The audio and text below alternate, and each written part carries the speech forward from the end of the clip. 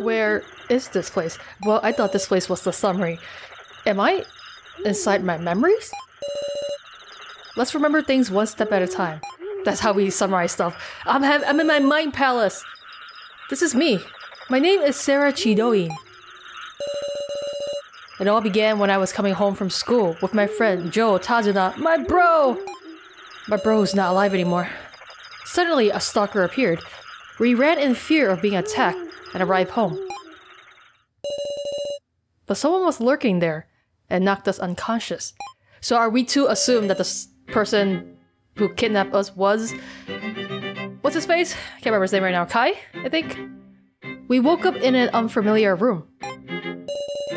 Tied to beds and with collars put on us, we were forced to solve a puzzle for our lives. That was the first trial. Waiting for us after we got through the trial were 9 people of varying age, gender, and occupation. Still not knowing what was what, we all cooperated to escape this place and evaded traps trying to take our lives. But due to an unfair move from the suddenly appearing floor master, Sumaili, the laughing doll, Professor Kazumi Mishima died. We also met up with a murderer who had been hiding, Alice Yabusame, who supposedly killed that asshole dude, but he's alive somehow, and began a vote with our lives at stake, the main game. 2 cards decided our fates, the sage and the sacrifice.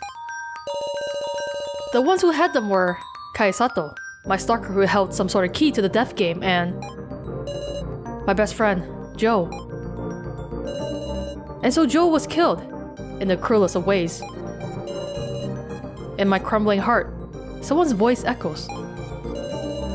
I entrust them to you, our regrets, our hopes. There, my senses gave out again. I feel like the game kind of made a mistake by killing Joe first, because like, now why would I care about anyone else?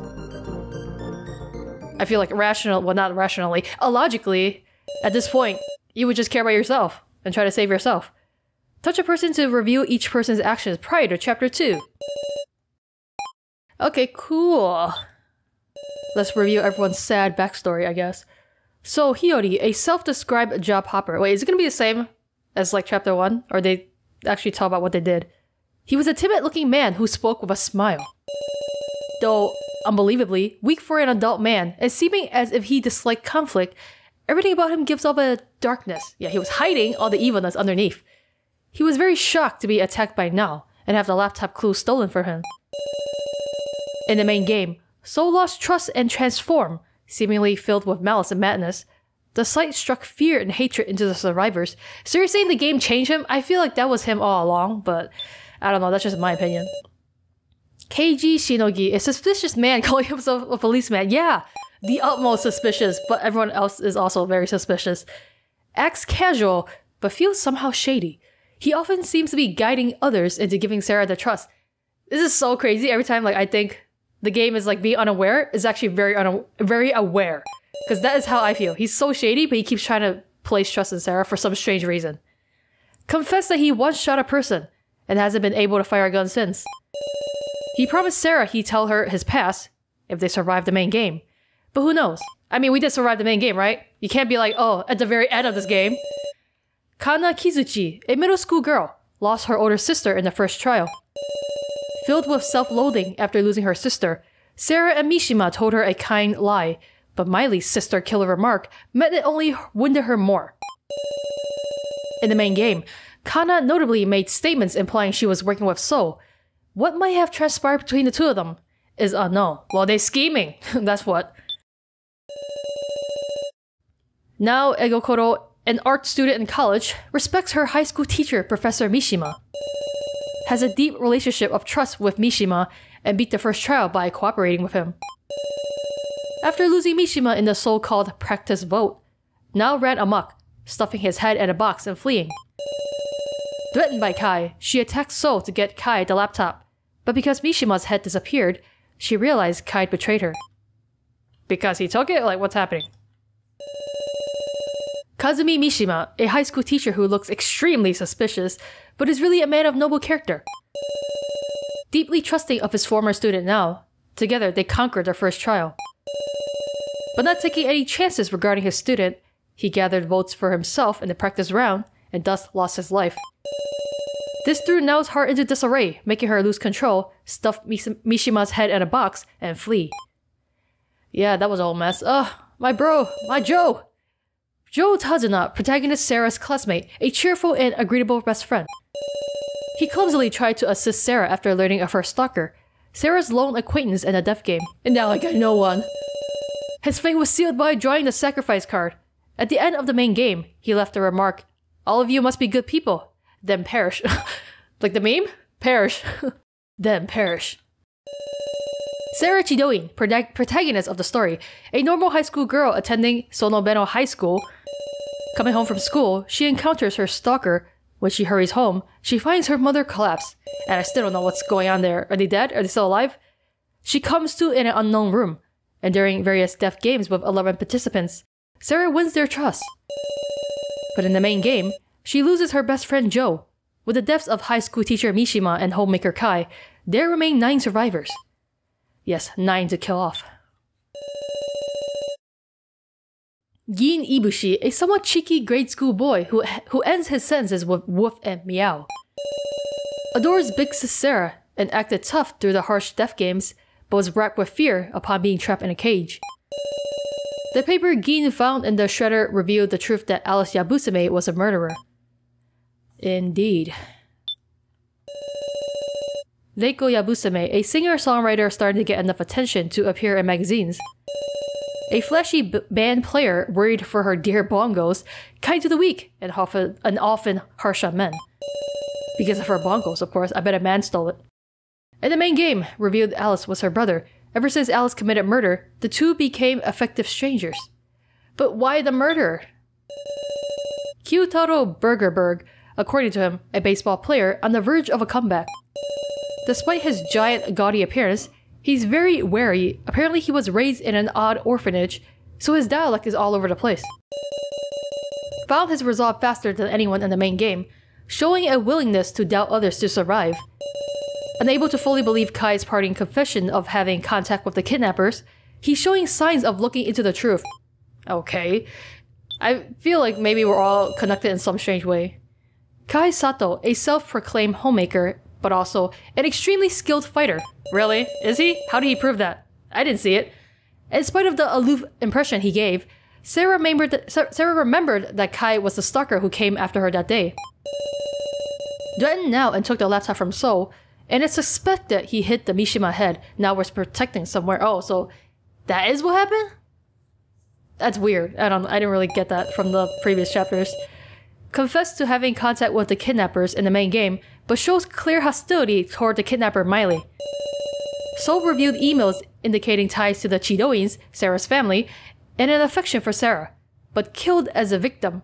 Can the truth about Kai be known? Who knows? Bet we'll never know. Alice Yabusume, a murderer who lied that he was a thief named Gombi Yamada. While the other survivors endured traps, he locked himself alone in a red room, hiding there until Sarah found him.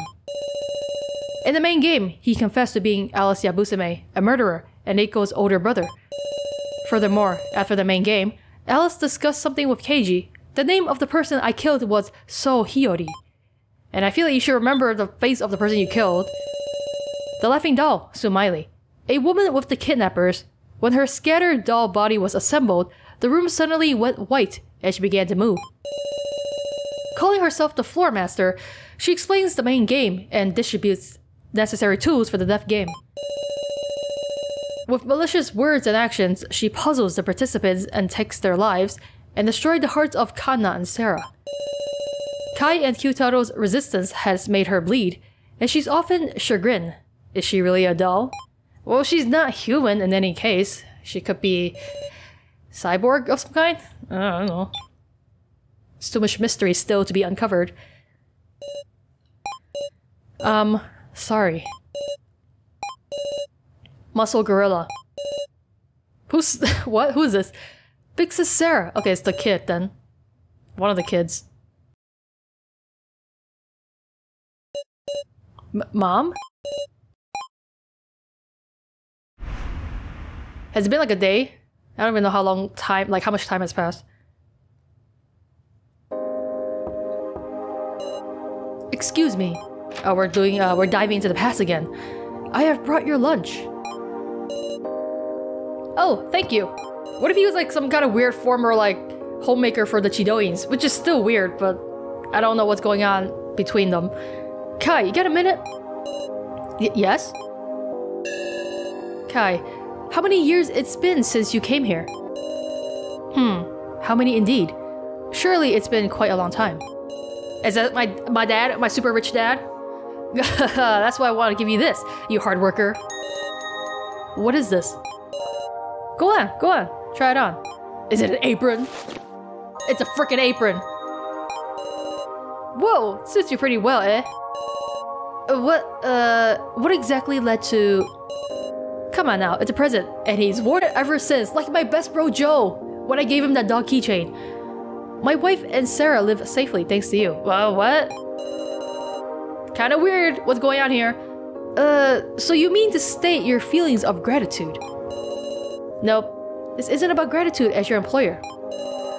That apron belonged to my own mom. And now you have it for some strange reason, because I kept the apron all these years. In other words, it proves your initiation into the tradition of homemakers. Okay, Dad. Homemakers? As well as your bond with the Chidoin family. Okay, it's weird that was the former homemaker of our family somehow, and yet I don't know him at all? So much suspicious stuff going on here. To me, your family. I am... family? My wife thinks the same way. She suggested I give you that as a gift, in fact. Surely you just, someone such as me. And then you betrayed us, Kai? After we gave you that fabulous apron? Whoa, what's the matter? It's nothing. His eyes are super red. Your eyes are red. Don't tell me you were crying. Whatever are you saying? Makes me happy.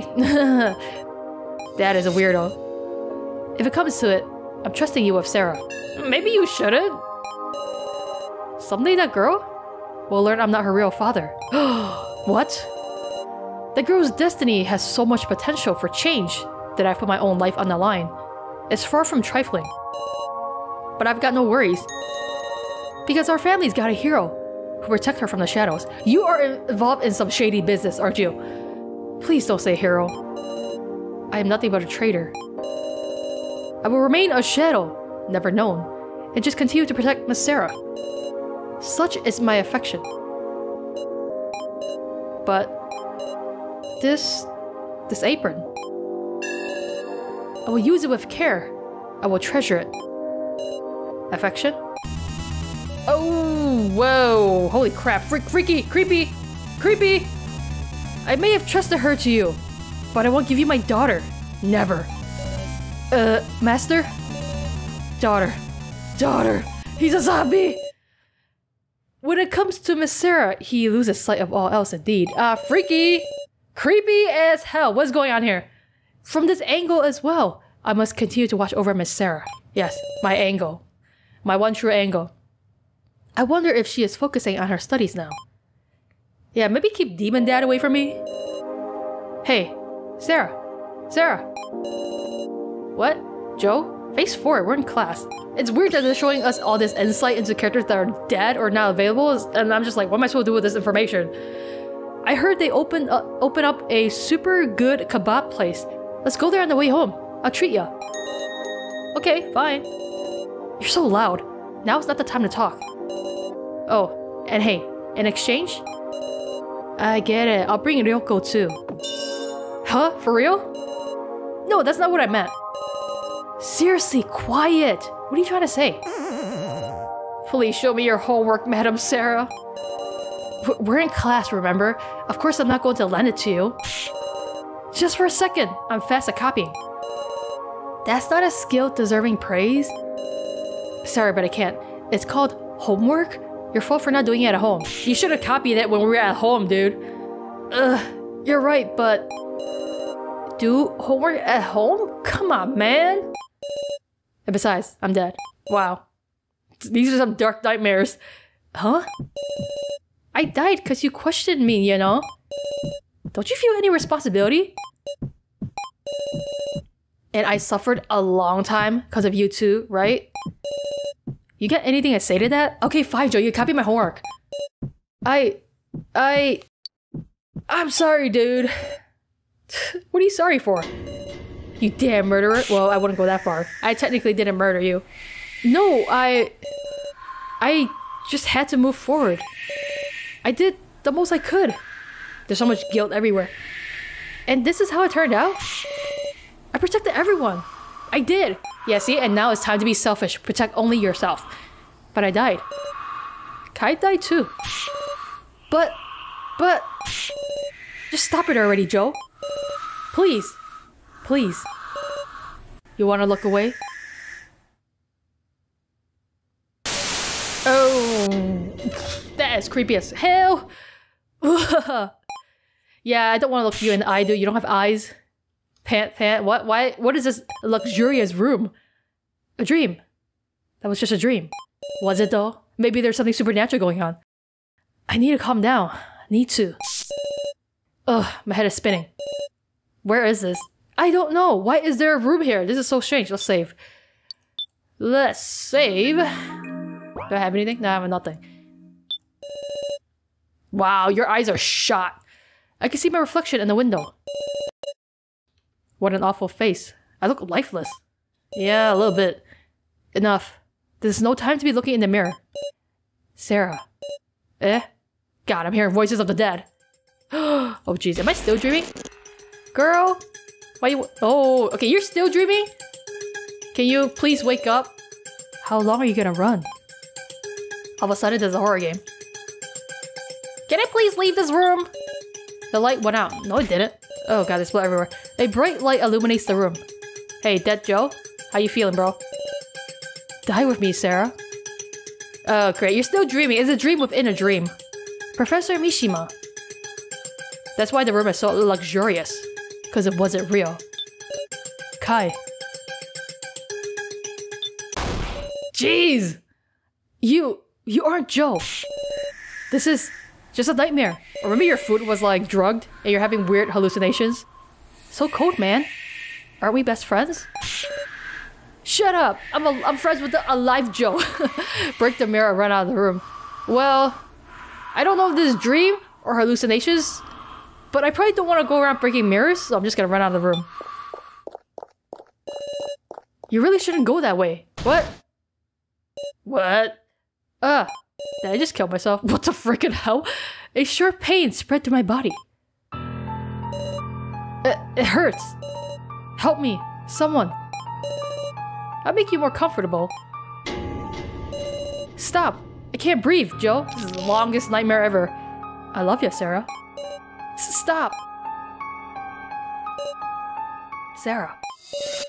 Get a grip. Sarah. Okay, I'm still in this fabulous room apparently, but it was a long nightmare. Can you understand me? KG. Yep, your friendly policeman in the flesh. The room is still clean. Ow! Did I go running around and hurt myself? Well, at least you just ran into something rather than break a whole mirror. Show me your wounds. Heard some pretty loud noises. Something happened? I was having hallucinations.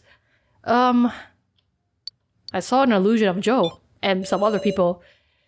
So you had a hallucination of Joe? Yes. Glad you didn't get any major injuries. Come on, sit down on the bed. What if those necklaces can also like inject us with like some weird drug stuff? You never know. Where is this place? This is the 3rd floor. There's rooms prepared here. One for each person. In other words, get some rest. This is a tall ass building. So like the 1st floor was where we appeared. The 2nd floor was the game, I'm assuming. And now the 3rd floor is rooms. Oh, I see. How long did I sleep? Wait, what were we searching for? How long did I sleep? No clocks around, so... But everyone else is still resting. You should rest yourself, Sarah. You've come this far without a break. You at least deserve to sleep. I don't wanna sleep. What? I don't want to stay with you either. I still don't trust you, dude. Let's move around, I think. No way. I can't let you go into danger. Please move aside. I'd rather that than lying down alone. Whew. Alright, fine. I'll lend you a shoulder. Rest just a little more. Understood. So I am sleeping? Sarah. Not it off, eh? Why does everyone have the creepiest expression in this chapter? Well, shucks. You too, huh, Sarah? You can't acknowledge the hallucinations. What? Once they're burned into your brain. So you have some too, huh? Don't end up like Mr. Policeman. Oh, am I you now? Because that would be interesting. Looks like you managed to rest some. Nah, I'm still myself. Yes, thank you very much. Wanna go show your face to everyone? They're worried, so... Yes. You want a picture of Mom? Nope. What is this little project? You gotta put it in the side quest. I don't know what you want.